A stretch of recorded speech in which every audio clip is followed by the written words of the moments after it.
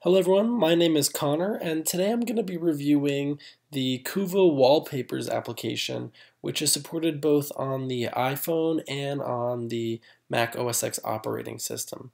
So you can go ahead and download this via the link directly below this video. It'll send you to this page in the Mac App Store. And this is a page for the listing of the Kuvva Wallpapers application, spelled with two V's. Now the only downside of this application is that it is $4.99, and from what I understand it actually used to be free. So that's kind of a really big bummer, but I do really love the product, so I am going to go ahead and still endorse it because the application does provide an amazing array of wallpapers that you can use, and they're really curated with a lot of good content to endorse the creators of those wallpapers as well. So here are the pages. Again, the app is $4.99. You go ahead and download that with the link below in the video. So let's jump right into the actual application itself. You can go ahead and see that you can access it either from the menu bar or your dock. And I have it on the menu bar because it takes up a lot less space. You can also tell whether or not to turn on or off on login, which is another great feature because it allows you to go ahead and I'll have this automatically running as soon as your computer starts up, and none of these files are actually stored on your device, so it's all streamed from a remote server. So up here you can choose between popular or featured, and if you go ahead and you find an artist that you really like, for instance, let's say the artist that comes up on the next wallpaper we really like, you can go ahead and set the application to just rotate that artist.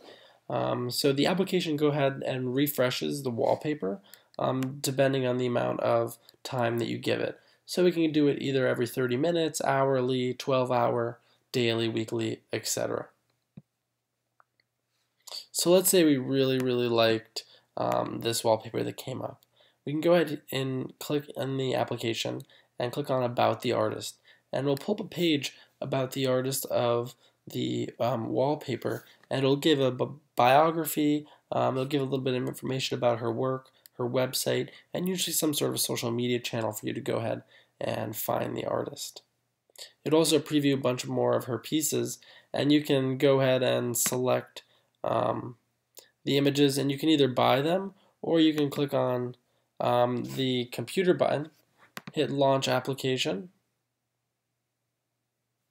and it'll go ahead and load that wallpaper that you launched within the Kuvva application.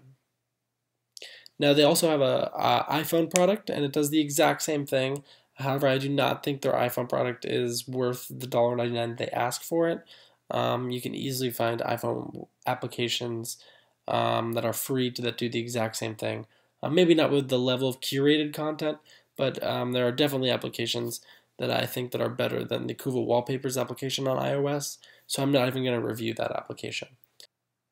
Another great thing that Kuvva has going for it, being in the cloud, is that it allows you to sign in and create an account. So you can go here and click sign in, and then you can create an account with Kuvva, and what that would allow you to do is sync up a bunch of your favorite wallpapers from their collection and create your own curated personal stream, and you can also access that from your iPhone, again because they're a cloud service. However, the iPhone application you have to pay for as well as the Mac application, so that is one major downfall that I see within the Kuvva system.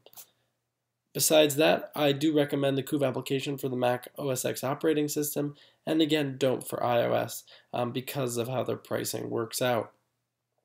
Overall, I give it a download, and you can like this video if you agree, and don't forget to subscribe to my channel for the latest on OS X Yosemite applications and iOS application reviews.